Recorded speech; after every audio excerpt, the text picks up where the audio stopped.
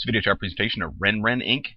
RenRen is a New York Stock Exchange company trading under ticker RENN. It's a 9-month chart. You can see this started trading back in May. Been on a pretty harsh downtrend since it began trading, but it's holding a new base right around $3.60. You can see a little bit of momentum shift going on.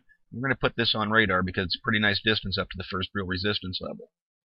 See, we're seeing a slight uptrend in the MACD.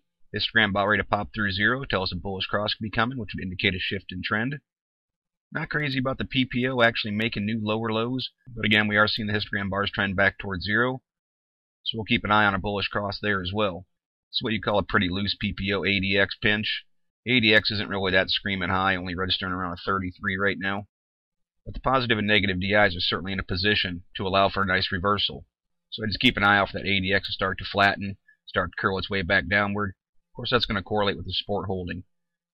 But as far as bottom plays go, we're seeing some indicators set up for it. MFI is no different, trying to come out of an oversold territory, showing a little bit of money's trying to come into this play. Accumulation distribution, we'll just be looking for it to hold this baseline level, try to develop some sort of upward trend. Shaking money flow, not making new lower lows, holding a baseline level as well. CCI working its way out of negative 100. Overall showing a pretty nice uptrend.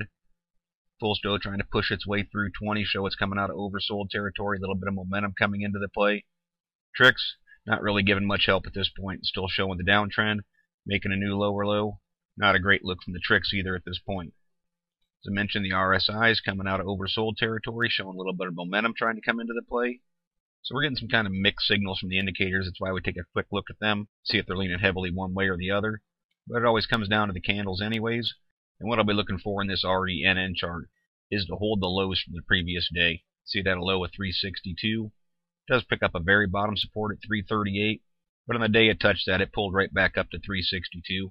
So now for the last 6 trading days, it's held that level. And that's going to be the key point I'm going to want to see stay intact. I don't want to see it close below that, even though it does pick up some bottom support a little bit lower. There is some resistance right in front of it, right around $4. But that's very near term.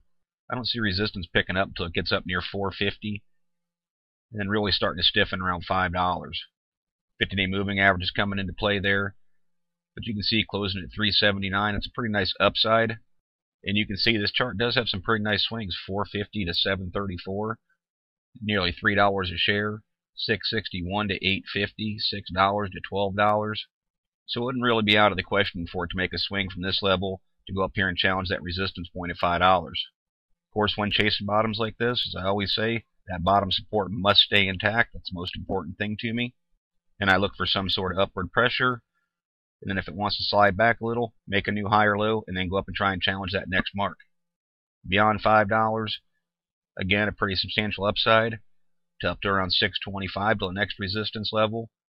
It's going to be pretty intermittent through there, up around $6.60, and then till up over top of $7, certainly back in the $8.50 area. But if I had to identify the first 2 key resistance points, I'd be looking for the $5 mark and the $6 mark to see if RENN is going to try and identify this as a true bottom, perhaps make some sort of inverted head and shoulders pattern, and try and make a true reversal for the chart. You also always have to take a look at volume. 2.7 million shares traded. That's about average for it. Plenty of liquidity in this play, being a big board play. So I wouldn't consider volume to be much of a concern. Right now I'd watch that bottom support, see if it takes on some upward pressure, and if it can challenge this resistance point. Those are the things that I'll be looking for in the RenRen chart. But as always, this is merely my interpretation. Thank you for watching, and trade smart.